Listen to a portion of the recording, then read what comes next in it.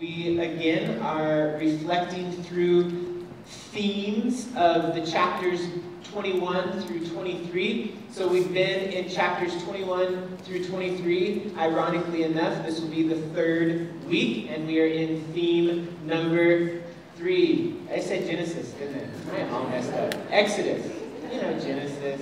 Moses wrote them both, so yes, Exodus. Chapters 21 through 23. The topic of tonight is an interesting topic. Maybe I'm nervous, that's why I said Genesis. Or maybe there was something with this is when they were created. But anyway, the topic of tonight and the title of tonight is the value of women. And as I was talking with Angel throughout the several weeks in preparation for this, she's like, Chad, I have read the Old Testament, and I have read Exodus and Leviticus and Deuteronomy, and I don't know how you're going to pull out a value of women in the verses that I've read. And so she's kind of a skeptic when it comes to this. And I assured her, hey, the Old Testament values women greatly, and you have to look in culture, and you have to move through the nuances of what people thought in that day. But we will see tonight that God very much values women, and that his objective, which Angel doesn't doubt that, obviously, and his objective is to move his people to understand and to acknowledge and to value the awesomeness of femininity. And so we're going to get involved in that tonight.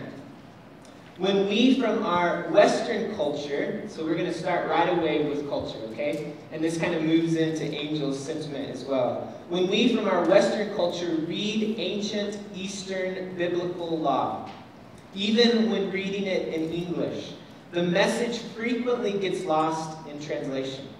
We don't understand paying for a bride, and we're going to get to that point, especially as we move through this theme. What does it mean to pay for a bride? We immediately assume that women were treated as property and not protected. I mean, that's just how we are wired in our Western culture. When we hear a bride price, then we immediately think, well, women were referred to as property, and so what do I have to learn from this? But this is absolutely not the case. So as we engage in what the Old Testament has to say and what Moses wants us to hear in God's revelation of his law, then we really need to understand what's going on here. So, if you want to turn with me to chapter 22, and I'm going to be looking at verse 16. Chapter 22, verse 16 says this. If a man seduces a virgin who is not betrothed and lies with her, he shall give the bride price for her and make her his wife. If her father utterly refuses to give her to him, he shall pay money equal to the bride price for virgins. You shall not permit a sorceress to live. Whoever lies with an animal shall be put to death, and it continues. It goes through many objections or many parts of the law. 2 short verses, verses 16 and 17. But as you read through the Mosaic Law, as you read through the first 5 books of the Old Testament, and I'm going to refer to many of those passages this evening, you see this thought of paying to betroth, pay to engage, pay to have the proper movement towards marriage. Now again, I know that when you read these kinds of things, you just go through it and skip. I mean, we've been through this. I understand. This is a difficult thing to move through, but the real motivation behind the custom of a bride price. So in verse 16, you immediately see this word, this phrase, paying the price for a bride. You see the real motivation behind that actually has 4 different aspects to it. Number 1 is this, an unwavering financial responsibility. As you move towards the custom and the culture and the understanding of what was about to take place between a man and a woman, that it was essential that the man was able to provide financially for the family that was about to start. And so immediately when you get into this, the motivation behind paying a father, a household, for the privilege of marrying his daughter had to do with financial responsibility.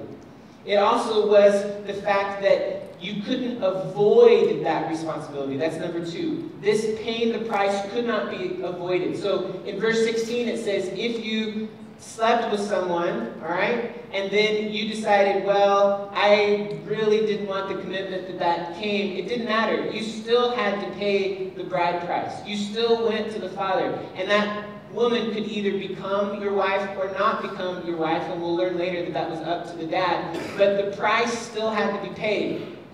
And so what it's moving toward is this institution, this relationship, this human as a female and this human as a male has value. Not value that you just immediately put a dollar amount towards, but a value of responsibility. And so we immediately move to, what is a bride price? What does it mean? What does it entail? It entails financial responsibility. It entails absolute, you cannot avoid this. It also forced a man to make a full and formal arrangement for marriage. It meant that you had to take initiative. It meant that you had to plan as a guy who wanted to court a girl. It means you had to have an idea of, whoa, this is a commitment that God holds in very, very high standards and with a huge degree of quality. The 4th thing is this. It affirmed God's view and design for the sacred act of marriage. That as you read through the Old Testament law, what it really does is it upholds the view that God has of the covenant of marriage. Now, last week we talked about a certain type of law. We talked about Talion law, lex talionis. And so it moved us into an understanding of what we talked about with an eye for an eye and a tooth for a tooth. And this week we're going to move to another fun word to kind of throw around and say your vocabulary is expanding. And it's this casuistic law. And so as you look at this form of law that's showing up in Moses relating what God has to say about the subject, this is the kind of law that it is. And this is basically what it says. This law went into effect when a man and a woman had engaged in premarital sex without the proper betrothal and marriage arrangement, including the bride price. So that's when this law went into effect, when that circumstance was happening. And here's the purpose of the law. The purpose of the law was to start marriage according to God's plan. So God has a plan for marriage. God created man and woman, and He created both of them in His image. He put His worth on both male and female. When you read in Genesis 1 and Genesis 2 and Genesis 3, you read the purpose of God not only in male and female personhood, you also read the purposes of God in the roles of marriage as God begins to outline what Adam will be responsible for and what Eve will be responsible for. You see the roles of marriage come alive in Genesis and then continue to play itself out through the biblical narrative. And so as we get kind of bunkered down on this whole idea of the value of women and the price of a bride, what I want you to rise to the surface is the purpose of this. As you read this and you read the instruction, the purpose is the value of marriage and the preparation that is necessary for a man to rightfully give a woman what she needs in finances, in emotions, in care, in tenderness, in security. It goes right back into the role of men as lead, protect, and provide. And so as you look at this, this is where the law is headed. Now, many of you have heard this when it comes to marriage, that marriage is what? A form of covenant. In fact, it is a covenant. It is a formal covenant. You are entering into a promise. When you choose to move towards marriage, you are saying, I, before God, am going to enter into a marriage relationship with you, and it is binding. It is a formal covenant. Marriage exists for what? For God's glory. The weight of God's presence exists in people's marriages. It exists to display God. Marriage is patterned after Jesus' covenant relationship with his redeemed people, the church. God is saying to us when we look at marriage, he is saying to us, I want your marriage to display the type of beauty, to display the type of commitment, to display the type of sacrificial giving and serving that Christ has displayed in what he has done for the church. That's the example of marriage. And so as you begin to think about marriage, and you begin to think about this amazing covenant that God has set up for us to walk into, God is saying, you see the relationship that Jesus has with the church? That's what I want people to glean from when they watch your marriage.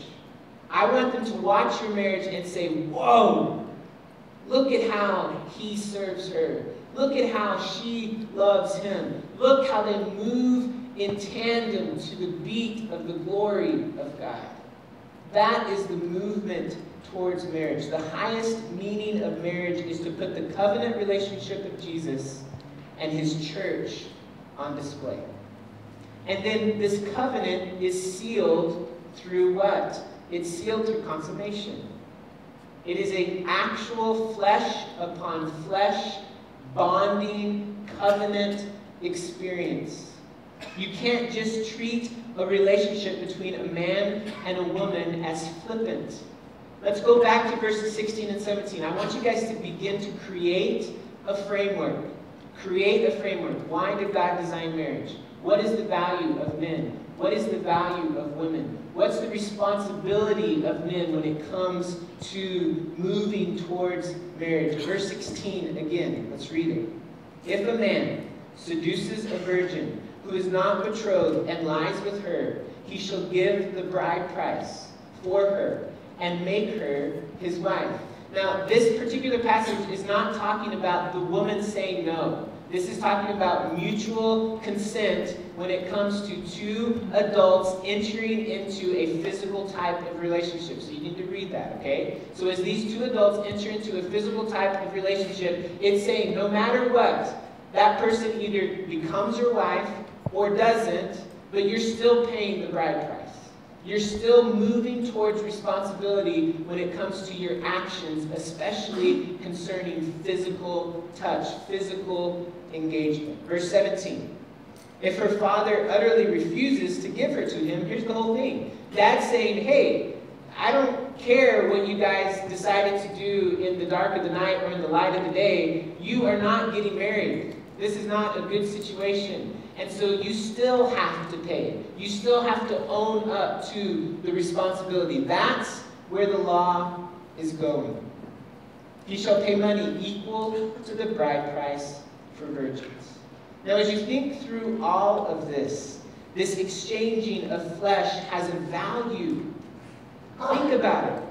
It's not as simple as true love waits. This isn't what we're talking about here, although that's a good movement, okay? The exchanging of flesh has a value. And from the beginning, God is establishing the value of sexual relationships, the value of marriage, the value of men and women coming together. 1 Corinthians chapter 6, verse 16 says this, or do you not know that he who is joined to a prostitute becomes one body with her? For as it is written, the two will become one flesh. Again, the intention is, it doesn't matter what the relationship is. If you are going to enter into a flesh-to-flesh relationship, God sees that as value. And the question for us as children of God is to say, then what do we do in response to the value that God has put on that? Again, you can't treat a relationship between a man and a woman flippantly, and the cost of sex is not $50 or $100 or $300 or $500. The cost of sex is a movement towards lifelong commitment when it comes to responsibility. That is God's norm. And so we, as his children, have to begin to understand what is God's norm and how do we move through a broken world, whether formal marriage is allowed or not, by the woman's protector, who in this verse is the dad. Compensation is required. I hope you're beginning to understand those two verses as we move further into this concept of the value of women. The point of covenant marriage is that the man, the woman, hear this, and both families are involved. That's the point. The man's involved, the woman's involved, both families are involved, and the price showed the seriousness and importance. It wasn't that each family, it was one standard price, and it wasn't based on how the woman looked that the price went up. That's not what this is about. Don't compare it to some bartering system. That's not what it was. The price that was put and negotiated and talked about within the family structure was there to show the worth of this tremendous woman, this amazing daughter. Ask me the price of my 3 daughters, right? I mean, it's astronomical, by the way. No one can afford it, all right? I mean, as you think through it, that's the kind of responsibility that's going on here. The price is showing the seriousness. So if you nailed me to the wall, I would resist heavily. But if you nailed me to the wall and said, if there was a good, godly suitor for one of my daughters, and eventually they were at the age where they wanted to be married, and you had to nail me to the wall and said, Chad, what price shows the seriousness of marriage? Then I would have to think of a price. And I would have to think and consider, who is this guy? What is his financial means? Is it easy for him to attain? You know, is he heir to billions of dollars? And so if I give a price tag that he can just pull out of his pocket, that's not good, right? It's got to cost him something. So if you think about these family arrangements, it wasn't about every woman is worth this much. No. It's the family sitting together and saying, is this guy serious? Is this guy ready for the responsibility that it's going to take to marry my daughter? There's the value of women, not the price. Are you starting to connect the dots? That's what these verses are beginning to talk about. The joys of marriage were deemed honorable and in many ways priceless. Had the man taken the time to prove his worthiness was the question.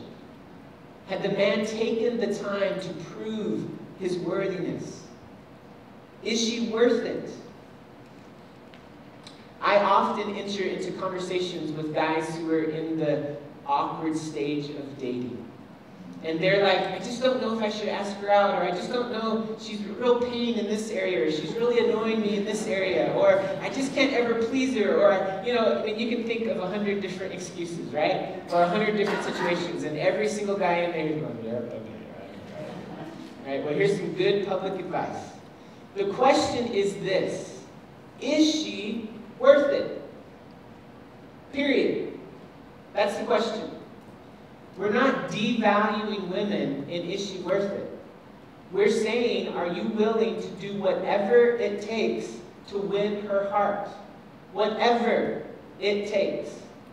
Are you willing to put up with the stubbornness? Are you willing to put up with the fact that she's the most beautiful thing that walks this planet and other guys look? Are you willing to move towards this commitment of relationship? And so as you think through this whole movement of marriage and this whole movement of joy, has the guy taken the time to really understand the question, is she worth it? You see, a one-night stand proves nothing but immaturity, selfishness, and ultimately idolatry. A one-night stand proves nothing because it's all about self. It has nothing to do with the value of men or women. It has everything to do with what you think about yourself. And so as the law talks about idolatry, and as the law talks about the sin of the flesh, we also need to not be afraid to talk about the subject of sexuality. What does God mean in the right way to go about solid male and female relationships? You see, we live in a culture that would scream at me for saying this. In fact, they would say free sex is social liberation. I mean, isn't that what the 60s and 70s was all about? Isn't that we have lived in an enlightened area where we know more about humanity, and so it's just part of how the human is designed? But I have this to say to our culture: free sex is not social liberation. It is not the respect feminists hope to find. In fact, modern culture shows a blatant disregard for the worth of a woman. I mean, you know the ministry of Court of Hope. You know the types of things that we want to move towards in engaging in those that have been trafficked in sexual areas. What's the worth of a human soul? And yet we somehow dabble in trying to make a distinction as we dabble in the physical area in our relationships to say, you're really just not worth it. You're not worth respecting. You're not worth honoring. You're not worth me taking the time to have a conversation with your dad. You're just not worth it. And what woman wants to hear that? Not one. What the Bible is telling us, what God is telling us is, you are worth it. You are worth great treasure. And the man needs to earn the right to engage in a relationship with you. There's modern examples that aren't so hard to swallow. The whole example of dating. So let's have a little fun here. Dating is an exciting thing. Dating is a joyous thing. But guess what, guys? If you're going to invite a girl on a date, you should probably not look like you just got out of bed. Probably. Just a hint. You should probably comb your hair or shave your head, whatever you need to do, right? And you should probably look pretty decent.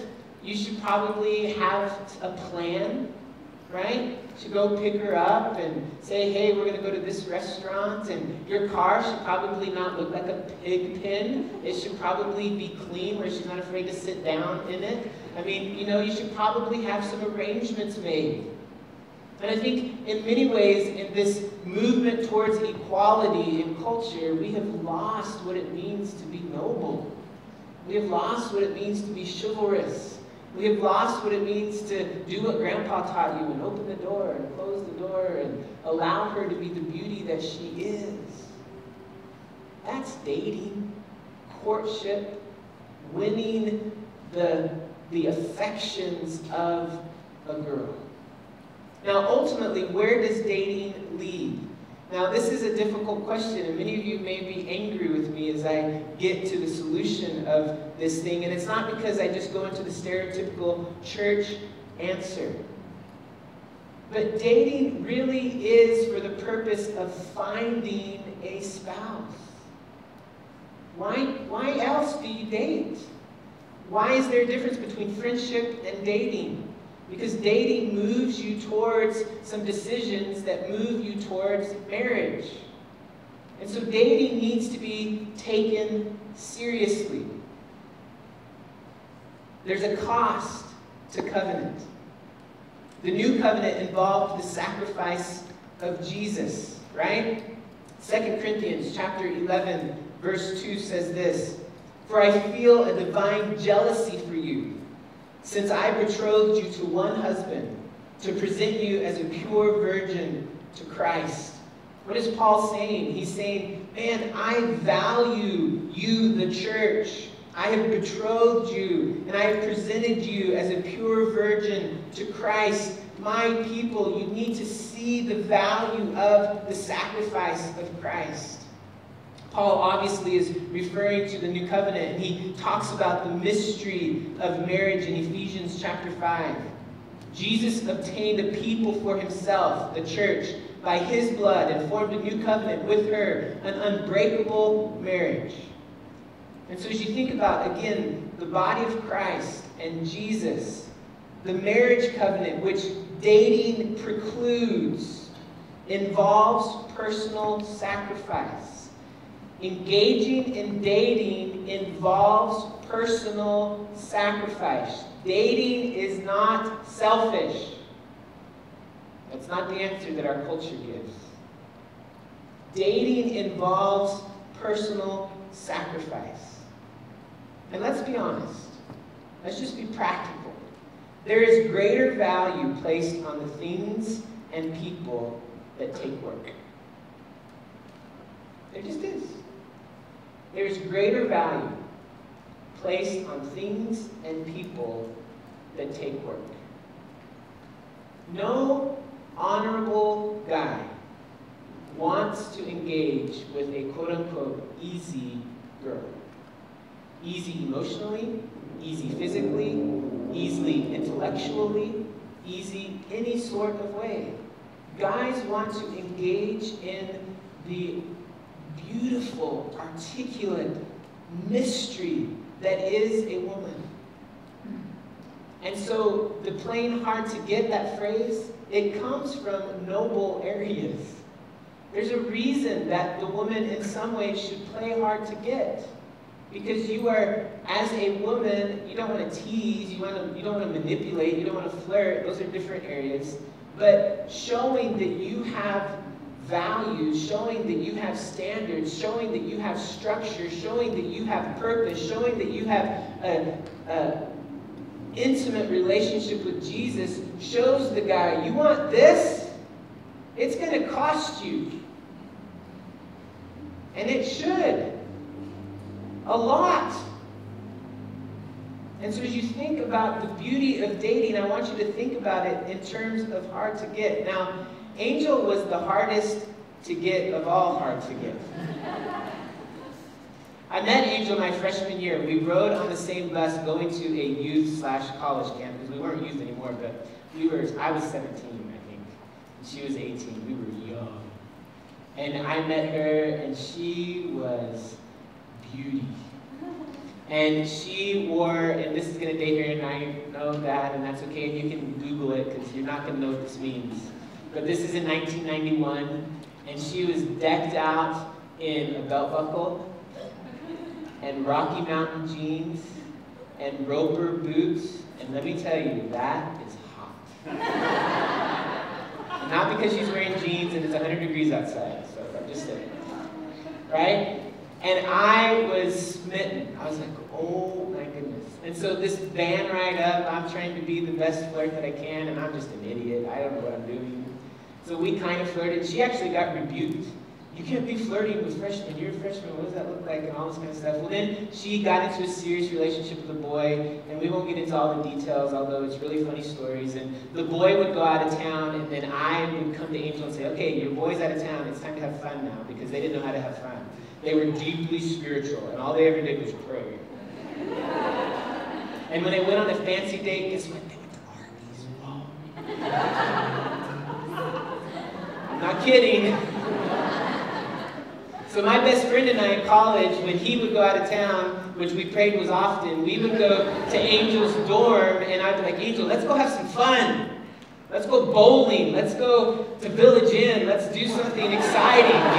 This is fun in 1992. Right? So we would just have fun, and over the years we developed a friendship, and I've got to go through this because I don't have a lot of time, but we developed a friendship, and then she didn't want anything to do with me in the context of that friendship because she realized, well, there's something else going on here. And she had an agenda, and she had a dream, and she was going to be a missionary in the jungles of Vietnam, and there was no room for a boy in that plan. And here I was saying, you want to date me? I want to date you. I'm really cute, you want to date me? And she's like, no, I don't. I want you to leave me alone. And so it went through this constant movement, and I can tell story upon story upon story. But guess what? I did not give up. If anything I learned growing up, it was you don't give up. An angel was a treasure worth loving, worth doing whatever I could for her to turn her head and to turn her eye and to say, wow, he values me. And it scared her because we became best friends, and it scared her because she trusted me unlike she had trusted any other male relationship. And so this movement towards is God creating something beautiful out of this relationship. When it comes to dating, you have to ask yourself the question, am I willing to take a shortcut or not? You see, the penalty for taking a shortcut when it comes to male and female relationships is great because the value of marriage is greater. As you think through dating, as you think through life, Deuteronomy chapter 22, verses 23 and 24, here's another one of those obscure verses. When you read it, you're going to go, whoa, this blows my mind, this is intense. This has nothing to do with dating, Chad. Where are you going with this? Deuteronomy chapter 22, verses 23 and 24. If there is a betrothed virgin and a man meets her in a city and lies with her, then you shall bring them both out to the gate of that city, and you shall stone them to death with stones.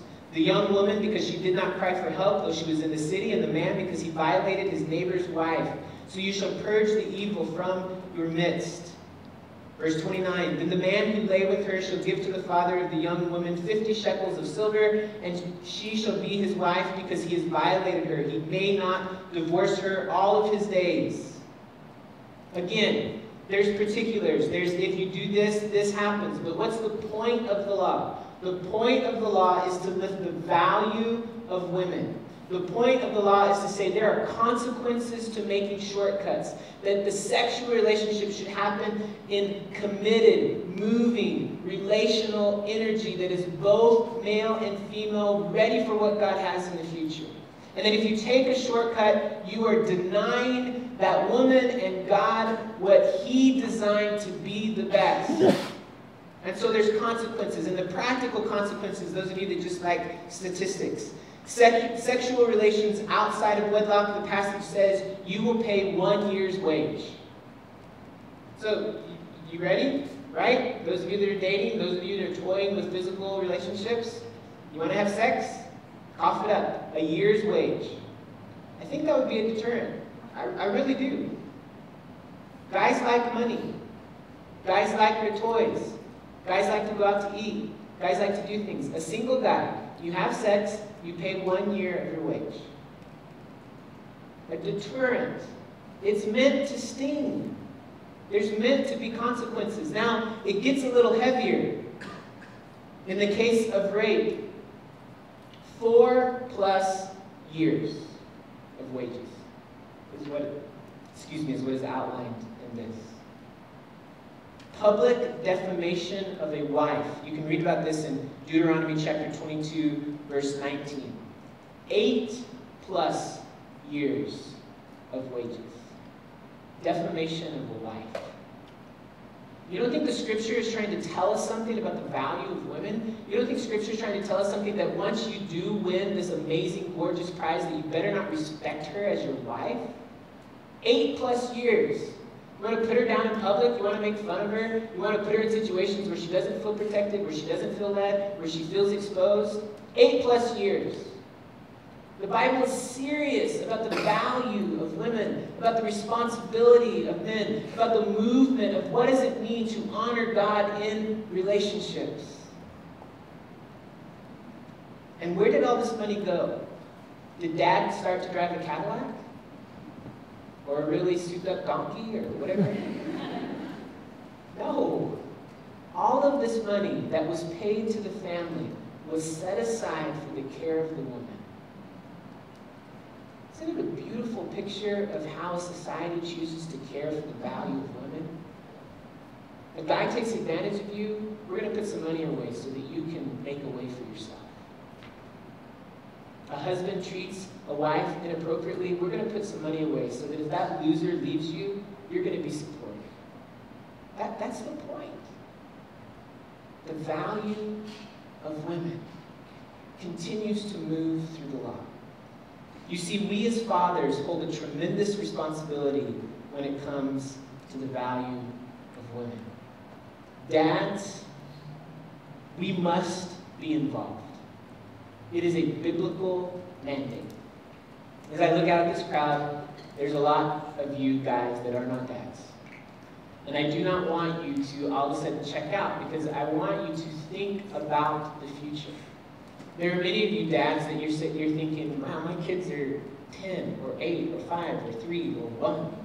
The last thing on my mind is marriage. I'm just thinking about when I cannot change a diaper, I will be so excited. Right? But this message is for you and for me and anyone who's ever thinking about being a dad. Dads must be involved. It is the mandate given to us from Scripture. Deuteronomy chapter 6, verses 5 through 7 says this. You shall love the Lord your God with all of your heart, with all of your soul, with all of your mind. I think you've heard that before. And these words that I command you today shall be on your heart. You shall teach them diligently to your children, and shall talk of them when you sit in your house, when you walk by the way, and when you lie down, and when you rise. You know what's so beautiful about that verse? There's nothing special about that verse. It's not when you celebrate the graduation from kindergarten, sit down with your child and let them know the magnificence of God. Or when that child learns to drive, then make sure that you sit down and you have a proper conversation about the risks behind the wheel. That's not what that verse is about. That verse is, dads, as you breathe, as you live in the normalcy of life, are you showing your children the beauty of God? Normal. Your kids don't go, oh, there goes Dad, he's in his spiritual mode again. Right? Oh, it's Christmas, we better read the Bible. Oh, we're sitting at the table, well, listen to this. Dad goes on and on and on. No. Normal, natural, consistent leadership in the home towards the movement of God taken on by the dad. 1 Timothy chapter 3, verses 4 and 5. He must manage his own household well, with all dignity, keeping his children submissive. For if someone does not know how to manage his own household, how will he care for God's church? Ephesians chapter 5, verse 29. For no one ever hated his own flesh, but nourishes and cherishes it, just as Christ does the church. In Ephesians chapter 5, that's talking about the male-female relationships, but don't you think that extends to the children relationships as well? Are my children not flesh of my flesh, bone of my bone? Are my children not an extension of the responsibility that God has put on me? Am I not going to care for them as I would care for myself? Is it not a representation of how Christ cares for the church? Ephesians chapter 6, verse 4, which shows you how the intent of families is woven throughout Ephesians. Fathers, do not provoke your children to anger, but bring them up in the discipline and instruction of the Lord.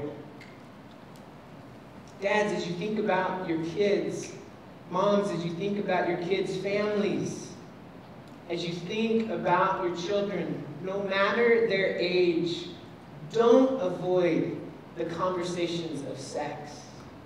Don't avoid the conversations of wisdom. Don't avoid the conversations of value and purpose. Teach them to your children. Let your children hear the awkwardness and the quirkiness and sometimes the uncomfortableness of a conversation about human sexuality from you. Don't let them hear it first from some moron at school. Be intentional. Be intentional in how you live your life, moving your children towards the things of God.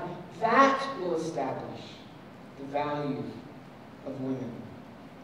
Dads, you get scared. Don't look forward to the moment when your daughter has boys who show interest because you need an excuse to clean your gun, right? That's what we think of. Well, I'm ready. I got it in the safe. I'll pull it out. I'll shine it up. You know, I'll start watching NASCAR. I'll feel really good about myself. Let's go.